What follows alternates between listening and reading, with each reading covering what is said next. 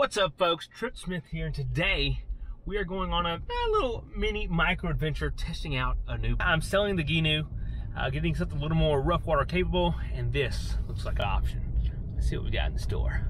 This is a Thundercat. She's got about 65 horsepower sitting on the back. She weighs like 250 pounds or so.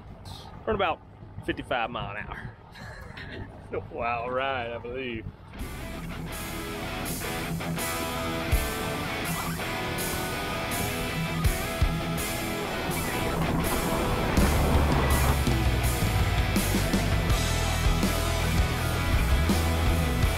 So to be honest, I didn't really know what to expect, but I knew to expect this thing was going to be fast.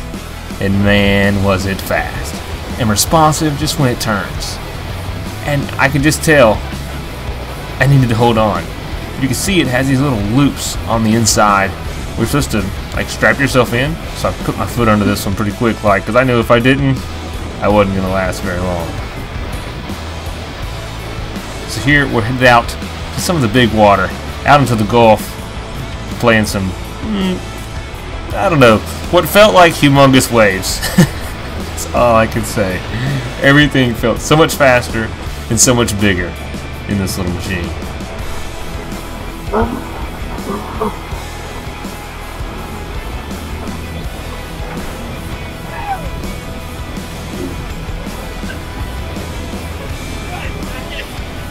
It's really hard to tell just how big the waves are, but I promise you, they felt huge. Especially when you're this low, going this fast over them. I mean, it feels like you're out of control the whole time.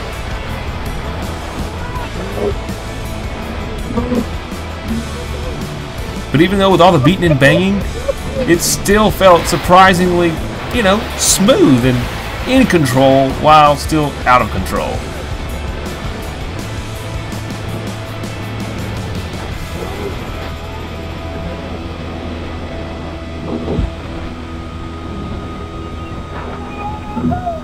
I mean, this thing would get some air just so easily. It was so wild and so crazy. Here we go.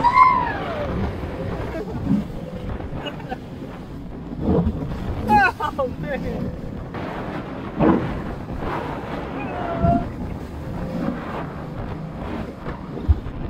That is insane. Yes, it was a little insane. Here we are running back in. We went out to some of the buoys pretty far out in the Gulf. Then we just gunned it back in, just flying over the waves. I don't know, it was so hard for me to film, but I hope the shots I did get kind of give you an impression of what this little monster's like.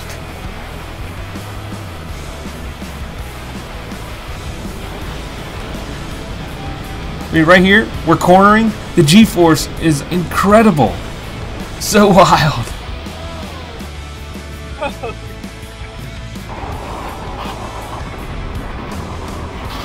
Now we're headed back in, and he shows me just how skinny this boat can get. I'm talking right up on the beach, right in the shallows. Wow, very impressive.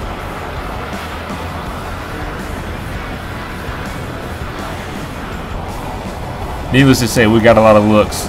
When we came back to the ramp, everyone was like, "Oh my goodness, what are you guys doing out there?" And they were like, "We would kill ourselves in that thing." Yep, that's pretty crazy. To say the least, this thing is freaking insane. Insane. And I'm going to go out by myself for just a second to see how it feels with less weight. Because he told me the boat's only about 180 pounds with a 65 horsepower motor. Yeah, it's a 40, but he's running 65 horsepower on this guy. I don't know if this is smart. Little nutso. Alright.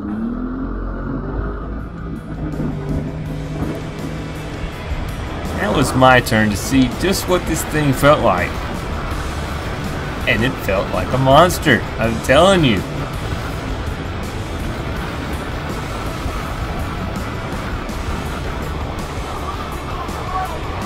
So right there it said the front gets a little squirrely, because when you get up to speed, it does get a little squirrely for sure. Loving life right there.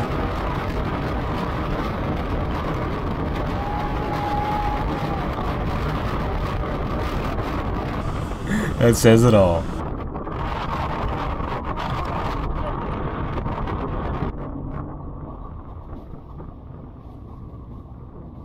It's pretty nuts.